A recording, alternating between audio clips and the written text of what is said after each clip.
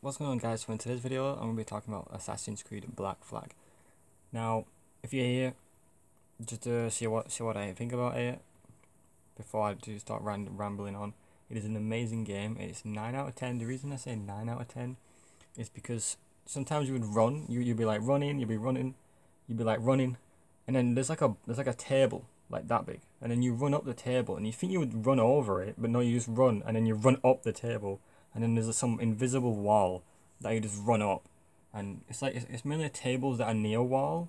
There's like pretend there's a wall there, and like obviously the floor or whatever, and there's a table here. You can barely see it, but you see my thumb here. There's a table here, and you run like this way, so the wall's here, and you run this way, but you climb up, so you have to go round the table just to actually go anywhere, and that's irritating. Like, and then sometimes you would like run in a direction, and then you go like, it's just, the movement is not clean at all. Now, I think that's just in Assassin's Creed games anyway, where it's just not clean, because you can literally climb anything.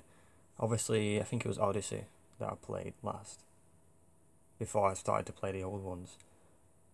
I mean, and Odyssey, that game was amazing. You could, if there was a mountain there, you could literally climb it just like instantly, just like that. You can climb literally anything in Odyssey.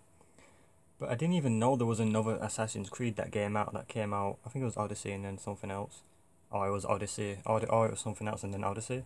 But I didn't even know one came out, because they were literally the exact same games, but not even changed whatsoever. But with Valhalla, Syndicate, and Black Flag, it's totally different ones, but obviously the same mechanics. I don't know whatever it's called. The same running, the same parkour, the same, you jump down and stab people and all that. And but yeah, Black Flag is a good thing about the Black Flag is the ships. The only reason I wanted to play that is because everyone loved Black Flag, so obviously I played it and tried it out. But the people are actually correct. The ships are literally are the best bit about Black Flag. Like, literally the best thing about Black Flag is the ship battles, where it's like cannons and stuff, and you control like a massive ship, and you can upgrade the cannons, you can upgrade the hull, you can upgrade the ram. The hull's the health, the ram is obviously ram damage. The cannons are obviously cannons, and you can upload swivels, which is like these little things that are on the side. And when you actually like damage an enemy ship enough where their health is low, you can actually board them and still and I could kill them all. When you board them, there's like a little swivel cannon that you can obviously get on, and then you can like use that to like kill the bad guys, or the red coats, or I think they're like yellow coats, Spanish and British, so you can kill them and use the cannonballs to kill them, and then you can jump on the ship and do whatever. Because normally when you board them, it's either kill all the soldiers, or kill the commanders and kill the soldiers, or I mean it's like kill 20 soldiers and kill like 2 commanders, or it could be destroy the flag at the top of it, where you have to climb parkour up to the top, destroy the flag, and that flies down, and then kill like 20 soldiers. But those are for like the galleons and stuff like that. But yeah, the ship mechanics are amazing. Absolutely just the best. Everything about that game is the best. But again, the running bull, the running baloney is like sometimes weird. It's like, I wouldn't say glitches, it's just the parkour isn't as clean as like the games nowadays. But I think, well, I've not really played a Valhalla yet. I've only played Odyssey, and I think that was the only game that I played that was more soon. I'm playing Syndicate now. I've not completed that at all. I'm probably gonna do like a review, like my opinion on it, but I've not done the Syndicate review. I just gets to 4 minutes 20, 4:20. But anyway, yeah, I'm gonna use this segment to basically ask you, please comment down below what you want me to play, what games you want me to play, what stuff you want, what videos you want me to do, etc. Like, I'm really wanting to start my YouTube channel and grow more, and let people subscribe to me more and stuff like that. But obviously my quality isn't good, because this what I'm using to record myself is a 2016 tablet from Samsung, So obviously it's not the best quality as you can, because in my room my light is literally on.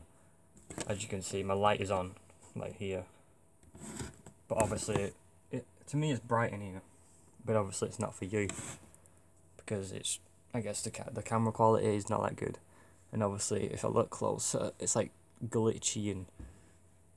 But this is from the 2016 Samsung, so you would expect it to be. I've not got anything. I've even still got an Xbox One. I think I'm going to get one of the new consoles for Christmas because I've asked for it. But I might ask for a phone for my birthday, which is February 1st. Anyway, so please comment down what you want. I want to do like a video where I just talk about random stuff. As in like you ask me questions, but obviously it's hard to like get questions from when your channel has like 1 subscriber, which I appreciate that person from subscribing. But I do want to I don't want to do giveaways in the future. Obviously, giveaways obviously lead to like popularity, if that even makes sense. As in like you do a giveaway and people are like, yeah, I'll subscribe and stuff, and then that leads on to like retweets, and then you get more people, and more people might see your face and stuff. So that's why giveaway. That's why probably Mr. Beast is probably the most popular, because of him like doing giveaways. And obviously it's like the more of a notable people. Like he never gives away to like people like me, who are the more smaller and like less known. He only does giveaways for like, oh, win £1 million, but it's a person that doesn't even need it.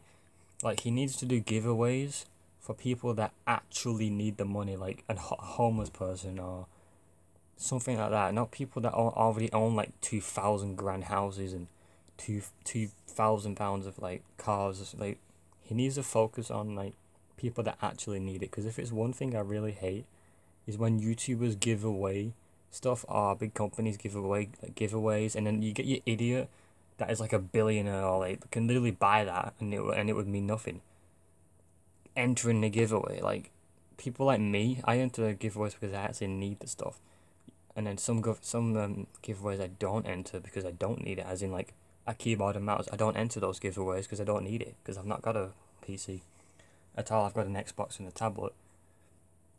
So I don't enter those, so I give other people's chances. But you get people that are just dickheads that enter stuff they really don't need. They could.